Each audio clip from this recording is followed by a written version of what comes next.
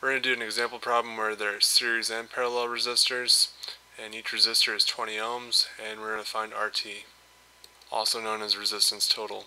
Basically the way we do this is just keep on condensing the circuit into different sub-RTs. These sub-RTs are the equivalent of having like one resistor there instead of two. Being that all resistors are 20 ohms, and this is in parallel, we're going to do 1 over 20 plus 1 over 20, and this equals 1 over 10. Now to get total resistance, we take 1 over 10, and this gives us 10 ohms for total resistance 1. As you can see here, we condense those two resistors into RT1, and that is equal to 10 ohms.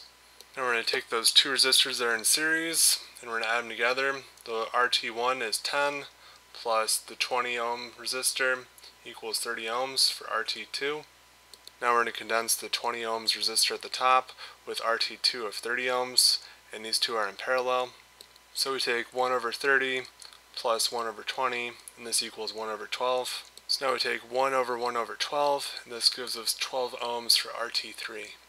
So now we're just left with RT3, which is 12, and one 20 ohm resistor, and they're in series. So we simply just add them together, so 12 plus 20 equals 32 ohms, and this is for RT total for the total circuit.